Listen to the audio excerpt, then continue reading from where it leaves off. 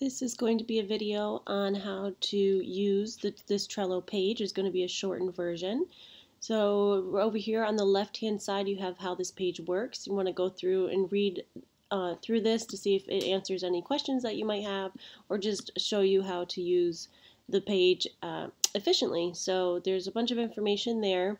This is for us to use on the back end in order to make what each of these dogs have is called a card.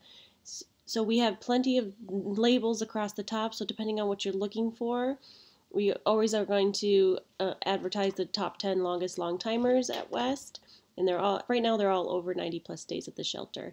So then you have Adoptable. There's going to be a lot of dogs in there. Our seniors, ones on the euthanasia list, urgent medical, urgent behavior, and then you can continue across to see all the different ones that we have. This one's special because when dogs go into foster, we're still going to have them here, or we're going to have some rescues send us information in order to put their information up here. So that is how the board works, and it's pretty easy, so you can just scroll through. If you don't want to have all these labels up, you can click them and then they go away. So it's a little bit easier to scroll, a little easier on the eyes, especially like if you're in the adoptable section. You just go through, you can see their names and their A numbers. Mark needs his A number. And then once you see a dog, you're like, oh, Milkshake is adorable. You can click in here, see all of her labels, but also a full bio. And it's going to include at the very bottom any extra, well, this is the link to their notes that we have from the shelter, and then if there's any extra links to videos or other information about her, it would be here.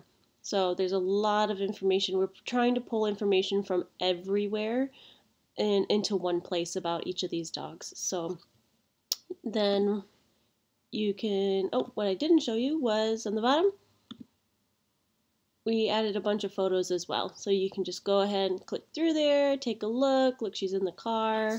She did well in the car. Did we put that? I wonder. Let's see. Loves car rides. Alright, so that's it. Super easy. So you can just keep scrolling until you see someone. If you leave and you want to come back and you want to find a certain dog, I can look for Milkshake. There she is. One search result. There she is. Easy to find. And then when you're done with that, you can X out. It's very different on the phone. It's much more difficult on the phone to use this page, so I do suggest using it on a computer. All right. Thanks so much for watching, and good luck.